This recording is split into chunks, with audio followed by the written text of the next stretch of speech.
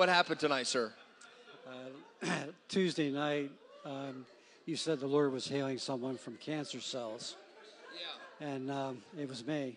That was you. I kept calling out cancer. I kept saying it over and over again. That was you. You were in the meeting. You were right over here. Right. It was on the side of my face. I had the scab. And the next day I woke up, the scab was gone.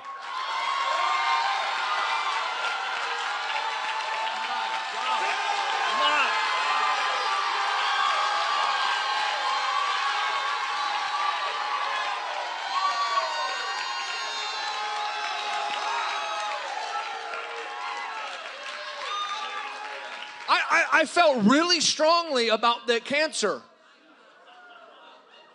And that's why I kept, you remember, I kept calling it out. Pastor Jeff remembers. I mean, I was like adamant about it. It was silent in the building. I just kept calling it out because I knew that God wanted to do something. I had the skin condition for about 8 months. And they were trying to see the doctor because of COVID-19. You know, he couldn't see him. But anyway, the Lord healed me. And then tonight, he just touched me again. So. And the cancer was actually on your face. Yeah, on my face, right below my eye. Right below your eye. And right now it's just itching because it's just healing, you know. And so it was visible, and you woke up this morning, and it was Wednesday morning. You woke up Wednesday morning. That's right. And it was gone. And it was completely gone. Come on, let's give God a shout tonight. Lift your hands. Just lift your hands, Fred. Just stretch your hands towards Fred. The fire of God will burn out anything that is going to cause you to die. Cancer is an enemy of God, and it has to go.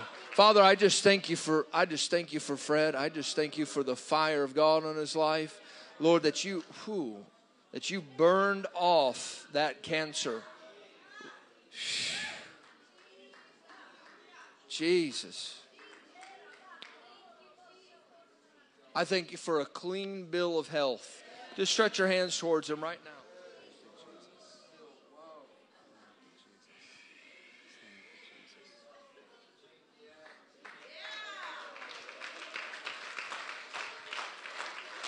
See, now just think about this. Think about had we stopped on Sunday.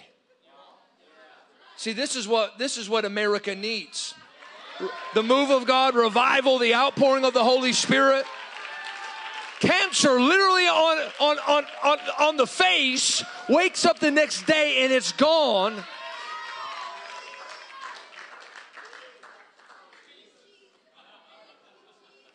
I can't even imagine what it's going to be like tomorrow night, Saturday night, Sunday night.